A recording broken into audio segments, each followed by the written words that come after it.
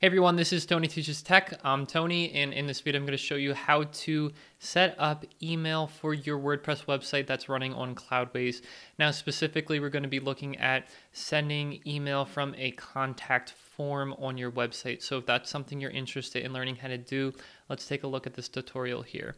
Okay, so I do have my WordPress website here on the left-hand side. It's careerquitter.com, and if you go to the contact page, by default, when you fill this out, let's fill it out, Tony at tonyteaches.tech, subject, hey, your message, how are you, right? So when you fill this out without any SMTP email configuration settings or anything like that, when you send it, it looks like it's successfully sent, but over here in the inbox where we expect it to show up, it doesn't actually send. So we have to do some configuration in our Cloudways account in order for that to send. And we can do that if you go, I'm already here, but if you click on the servers tab up here and click on the server that your website is hosted on and then come down to SMTP, you can actually configure it to send email from whatever SMTP client you are using. So for me, I actually made another video about this. I'll link it up in the top of the video or in the description.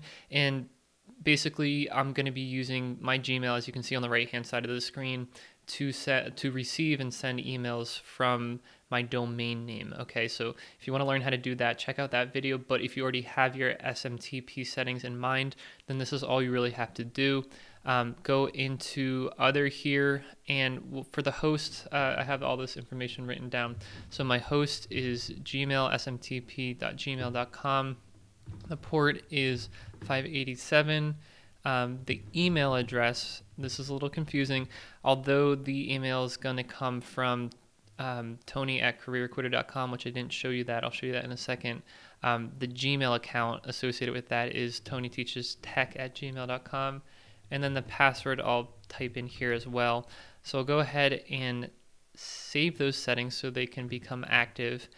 And while that's loading, I do want to show you the behind the scenes of this contact form here. So if we go into our plugins, installed plugins, and our contact form 7 settings, click on the contact form, and under mail, you'll see that anybody who fills out this contact form, right?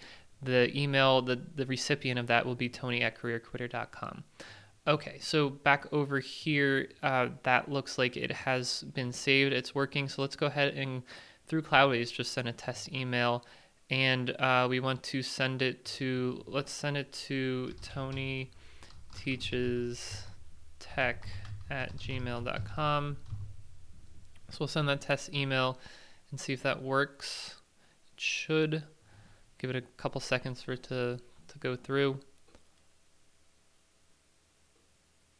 And there you go. So right away we see that come through over here.